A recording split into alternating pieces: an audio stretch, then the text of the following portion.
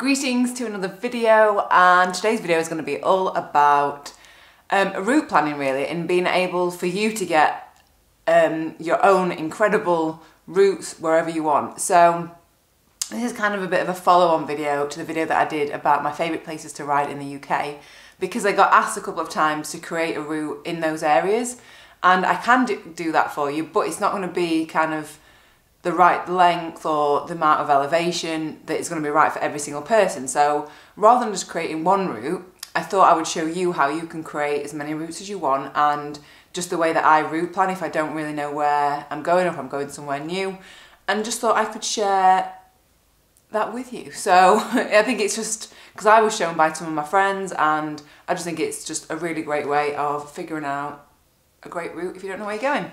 So I've got my laptop here. I'm going to switch over now. So yeah, let's have a look. So I'm going to start off by creating this route on Strava. You can do it on Ride with GPS or like Komoot. But the reason that I like Strava is because you can look at segments specifically on Strava. So if you don't really know where you're going, the first thing I would do, and if you like climbing, for me, what I do is I find like, right, what are the major climbs that I want to do in that area? And a great way of starting is Simon Warren's 100 Greatest Climbs. So he basically compiled a list, I don't know whether you know, of 100 of the best climbs in the UK, and it's just got some absolute beasts on there. And yeah, I really like, that's what I would go for. So for example, let's say you're going to come to like Saddleworth, kind of around the peaks, and you're like, where do I go? So you can go down these. In the actual book and in the app, they are categorised by like area. But for me, I know that such as, there's loads actually. There's like Winnets Pass, Mocop, Home Moss. So there's all these Park Rash, that's in the Dales. That is insane. That is such a good one to go for. So yeah, just go on there. You can have a quick read about what each of them are like, how long they are. You think, oh, I really fancy having a go at that one. So find which ones you want on there, and then you head over to Strava. Follow me on Strava. My link is below if you are interested. And then what are you going to the top right, create a route, and that will bring you. Mine brings me to Manchester.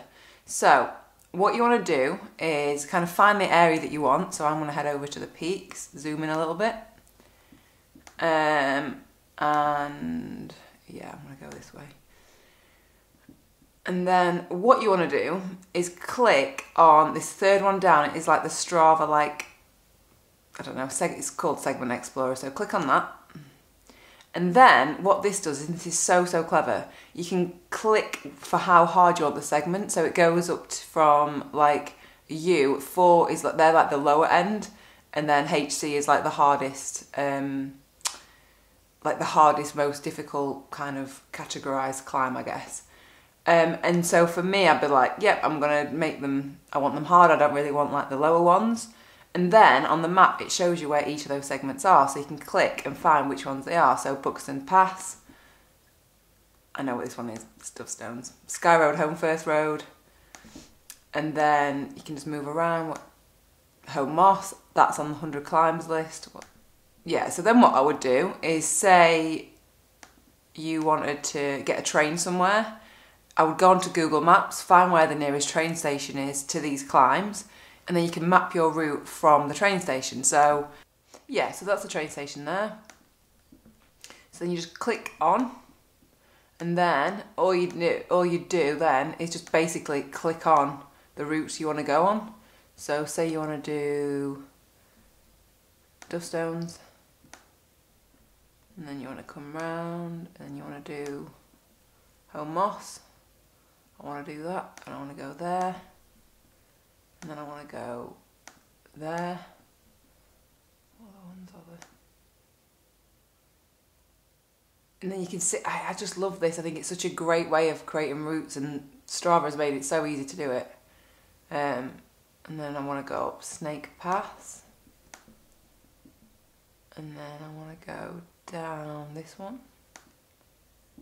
And also the good thing is you can see the elevation at the bottom. So if you click that little elevation off, elevation on, you can see what the climbs are like, and it'll give you like your estimated moving time, your distance and elevation. So let me just turn that off and then I'll go back to the start. And then if you just, and generally if you click just from, you can drag them around. So say I didn't want to come down that road, you can just move that across and it'll drag you onto a different road. So it's not, you don't have to do the road that it specifically tells you. Route plan is just so easy. That was the thing I think that I really struggled with at the start, because I was like, oh, I don't even know where I'm going. What do? I don't even know how to do it. I literally went, this is pretty embarrassing to confess this, when I first got my bike and when I first moved to Manchester, well, I'd had it a few years then, maybe a year, I used to go literally, I lived on a hill and I used to go basically to the motorway. It was just like a long, probably about 10k climb. And then I just used to turn around and come back because I didn't really know where to go. It was before I had a Garmin, before I had any kind of like route planning. So it might seem basic to some of you, but for some of you I think it's going to be really helpful for you to be able to get out and find different routes and be a bit more confident and comfortable with going out on places that you don't know. So yeah, and then, oops, undo that. Then let's go back to the start.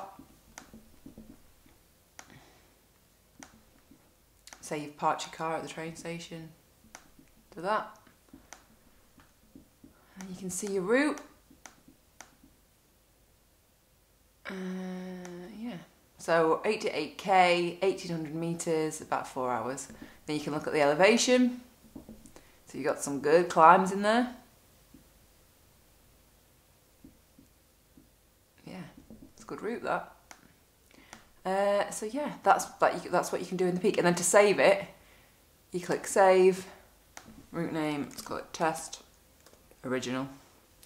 And then you can create it, leave it private if you want it to be private, or if not, you don't have to.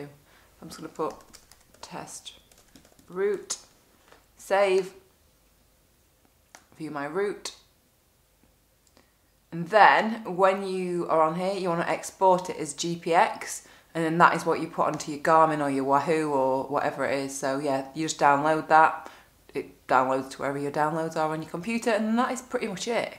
And I think it's just so important to have like such great tools like this, because there's so many different ones out there that you can use. It's not just Strava, and most of them are free anyway. So I just think there's so much out there, and so much. There's no excuse basically for not being able to get out and explore.